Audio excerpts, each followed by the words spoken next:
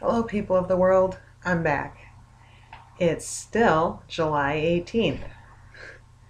Time moves really slow when you want it to fly.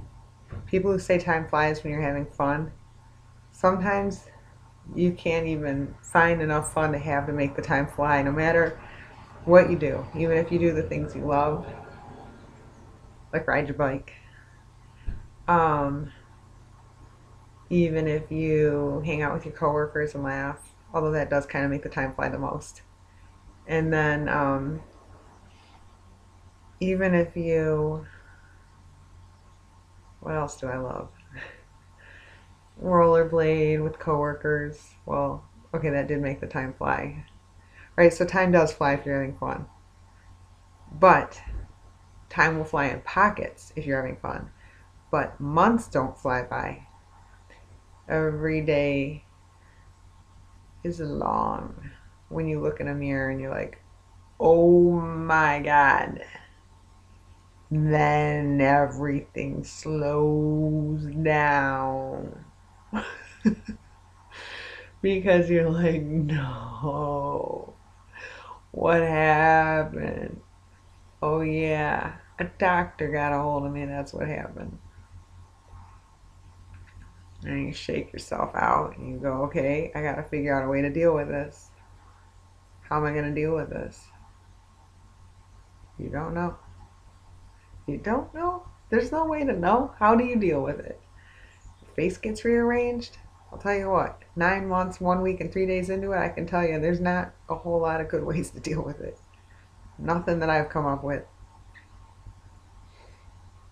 Okay, I'll tell you. Here's what I have learned. I've learned a little bit. Do not take selfies. I don't follow this rule, but it does make a day go by a lot better if I don't. And I know you're thinking you take selfies every day. Hey, trust me, if you got your face totally hosed up, you take pictures of it too. Because every day you're just like, is it still there? Yep. And okay, so coping mechanisms. No selfies, no mirrors, if at all possible, no reflective surfaces. Oh my God, do not look in car mirrors. Like when you walk up to a car, you get out of your car and you park next to a car, do not even accidentally look at the reflective surface of a car window. Big mistake. Big day killer. Although I finally, you start to get numb after a while. A little bit. Not much, but a little bit. Like to where a single image that I see won't wreck my whole day. It'll just wreck until I forget about it. And then, which you never really forget about, so I don't know how to explain it. It just goes into the numb feeling. You eventually go back to the numb feeling of, oh my God, this can't be happening. This has got to end. Um, what else? Coping mechanisms. Keeping a wall calendar and crossing off the days to keep track of your progress. I'll show you July.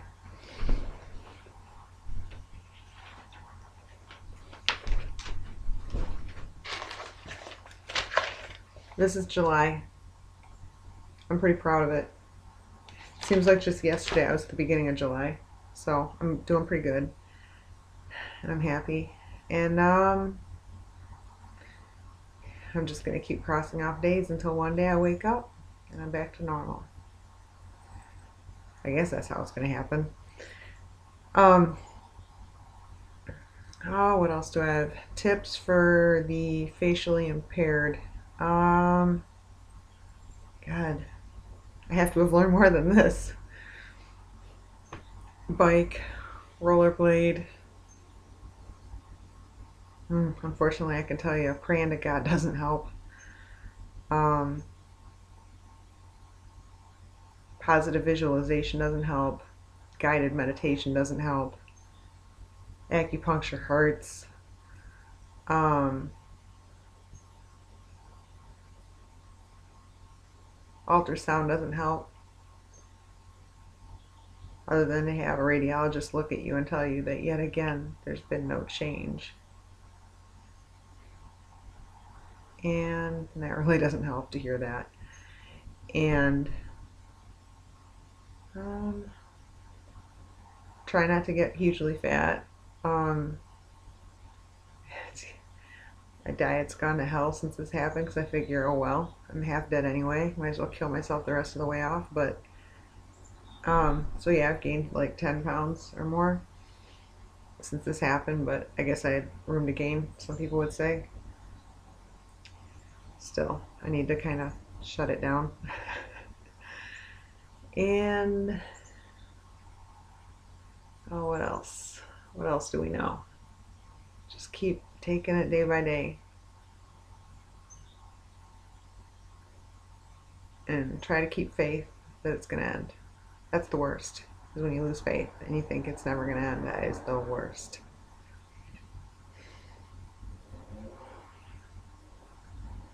Don't look at articles about Madonna or Madonna's face.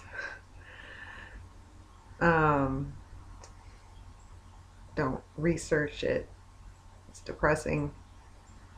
You find out they don't know anything. And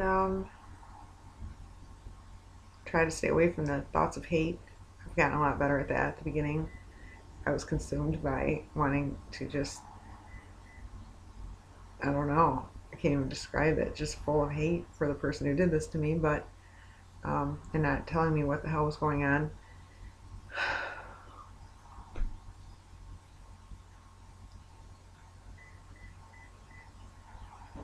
But it's easier not to hate. And I have less nightmares about her now. That's good. And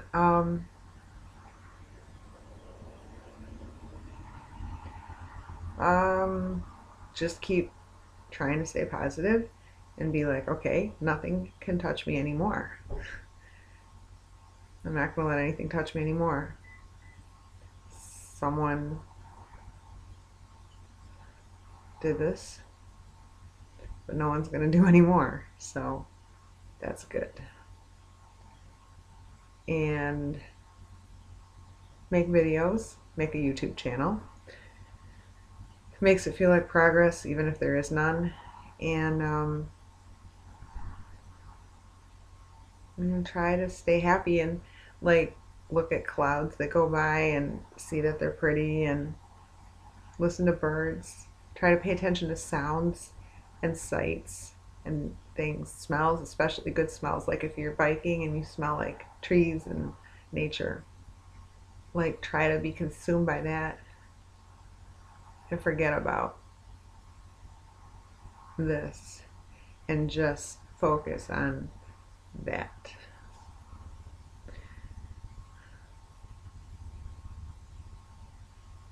I like crickets, but I'm not getting enough of them this year. I don't know that we're getting any of them. I mean, what happened to crickets? I used to be able to go to sleep and listen to crickets, and I don't think they have them anymore.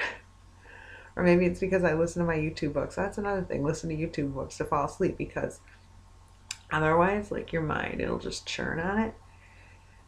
If it's anything like my mind, and then you can't fall asleep, and it's hell. But then, if you let someone read to you on YouTube, then it's good. And don't forget about your calendar. Look how far we are through July. Awesome. It's gonna end. Not just July, this whole thing. It'll be good.